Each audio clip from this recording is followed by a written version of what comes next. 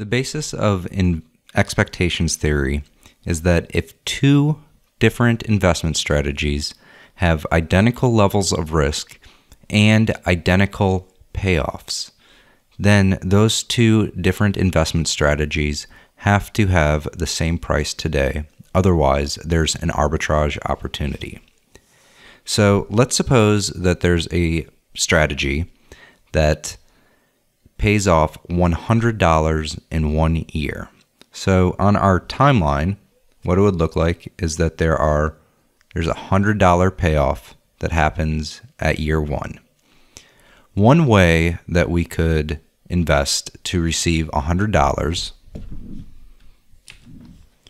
would be to invest in a 1-year bond that we pay something today,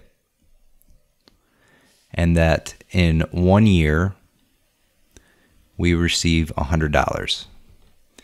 Now, another strategy to get $100 in 1 year is to invest in a 6-month bond today. So we'd be paying something today. We invest in that 6-month bond, and then we're going to get a payoff here in 6 months. Now, if we take that payoff and reinvest it in another 6-month bond, we can structure that initial that initial purchase such that we will receive $100 in 1 year. So either strategy, either buying a 1-year bond that pays off $100 or buying a certain amount of a 6-month bond today, then reinvesting the payoff after 6 months in another 6-month bond such that we get $100 in 1 year. These two strategies have identical payoffs and, for the moment, let's assume identical levels of risk. Therefore, each strategy will have the same price today. Therefore, we can figure out what interest rates will be in the future. We have expectations of what interest rates will be in the future.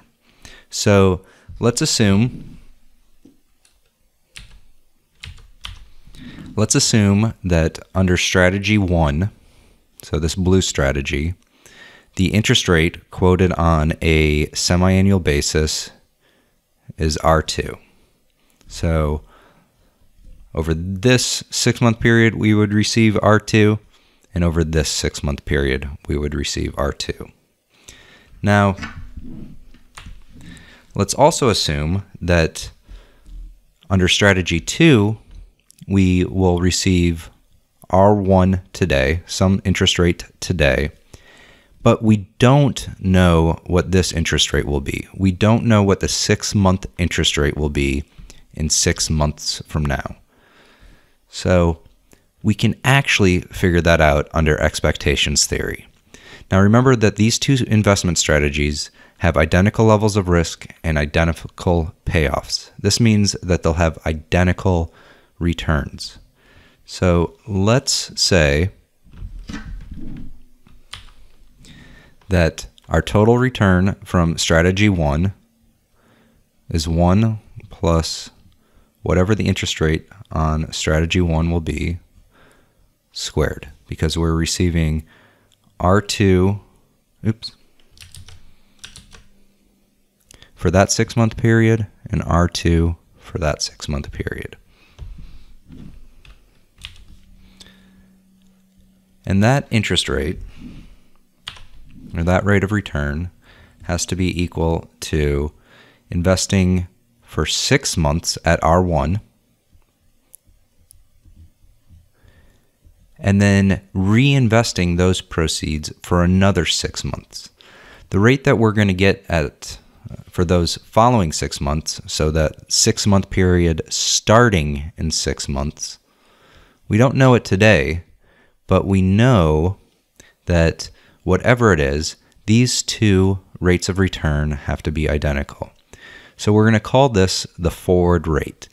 And we're going to use the notation F to denote the forward rate, 1 1.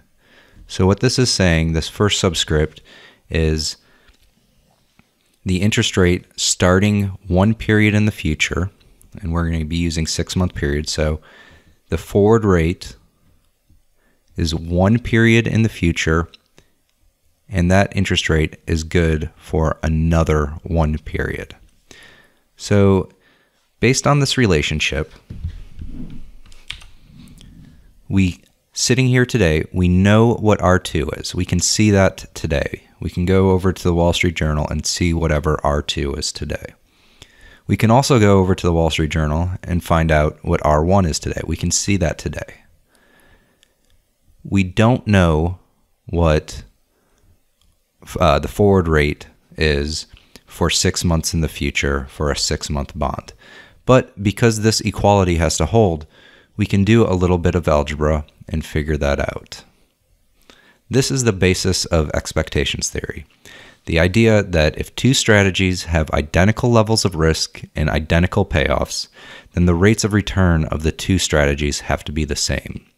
We don't know what the forward rate one period in the future will be, but under expectations theory, this relationship has to hold.